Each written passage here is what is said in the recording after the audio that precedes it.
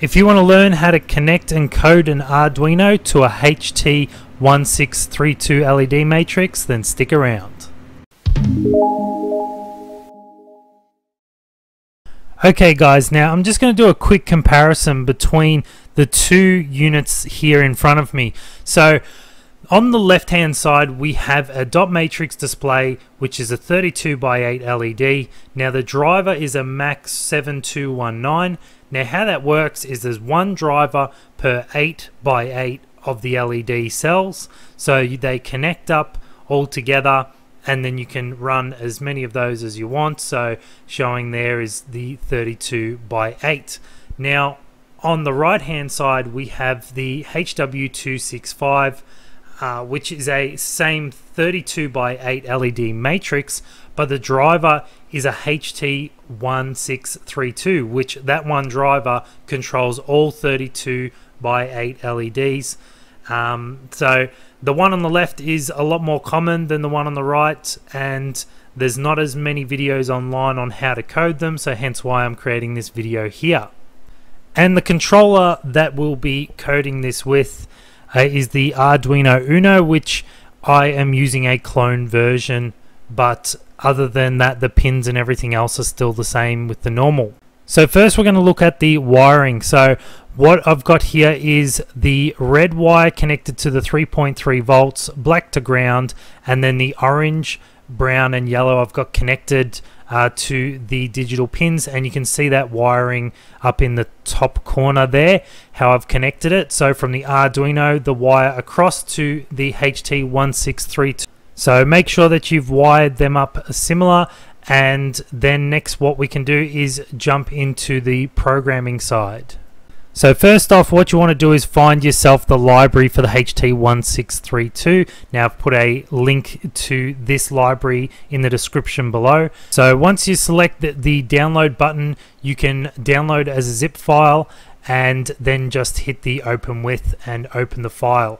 Now once that's open, you'll have the folder there, and you want to open up a second folder, which will be your Arduino directory where it's installed.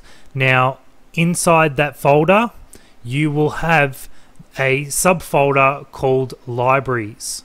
So if we go down to the libraries folder and open that up, and what you would do is drag the folder for the library into that libraries folder, and in this case it's saying do you want to replace them, but this won't happen if it's your first time doing it.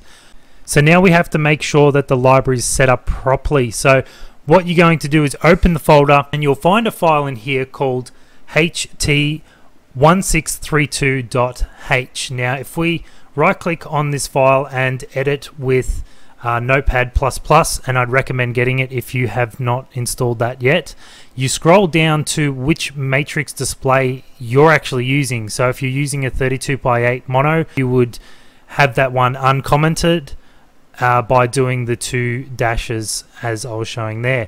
You save that file and quit out of it, and basically after that we can go inside the examples folder and open up one of the examples. Now the last step we have to do is go up to the sketch and include libraries, and then hit the manage libraries button, and this is where we're going to actually install that library. So in the search bar we can type in HT1632, and that'll bring up the library that we just added to the folder. Now we do need to install it, and you can see there it's the installed one I've already got. So if you were to click that one, across on the right hand side would be an install button, and you would install the library that way. As you can see on this one above, there's the install button. So once that's done, we close out of that, and basically we have our code. Now in the tools in the top, we need to make sure we've selected the correct Arduino, so you can come down to the boards and select the correct one, and I'm using the generic Uno.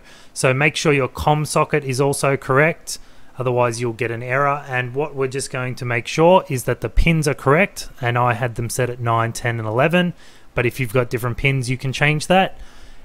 Then you hit the verify button, and once that's verified you can then upload, making sure that your Arduino is actually plugged in via the USB port. And once that's finished uploading, your Arduino will reset itself and the screen should display the correct image. And there we go. So we've now got the heart showing up on the Arduino, and you can go back and try some of the different examples if you wish. In this case, I'm going to try the sailboat example.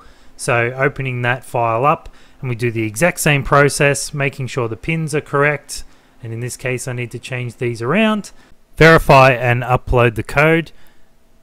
And then once that's done, the Arduino will reset the screen and you'll see the new image. Now, just as an example here, what I'm going to do is tweak the code a little bit. So if we go back to the code and you can see down the bottom the delay, I'm going to shorten that time, which will actually speed that sailboat up. So as you can see, it's running a bit faster. I can make it shorter. It goes really fast. So they're just some quick examples, and you can go through the libraries and look at the other examples in there if you want. But tell me if you had any difficulties with this tutorial, if you want to know anything else.